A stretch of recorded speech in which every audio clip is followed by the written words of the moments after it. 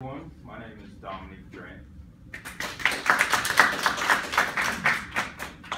So I'm pretty sure you've all heard life is like a box of chocolates. You never know what you're gonna get.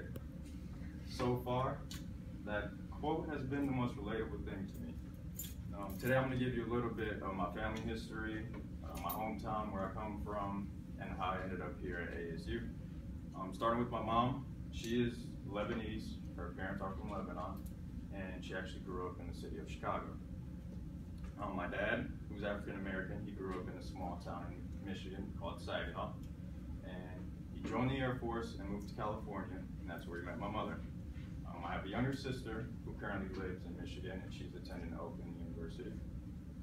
And even though we come from a multitude of places, we always consider Saginaw as home.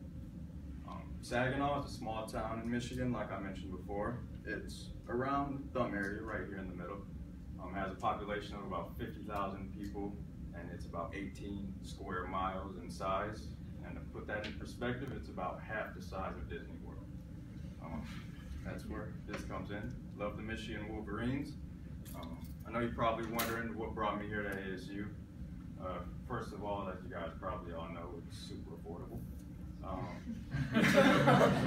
They have a great business school, and I'm a business administration major. And where I want to take it is possibly a job in data analytics, eventually becoming a CEO. If you would have asked me 5 years ago where I'm going to be or what I'm going to be doing, I probably would have told you something completely different, which brings me right back to, as I said before, life is like a box of chocolates.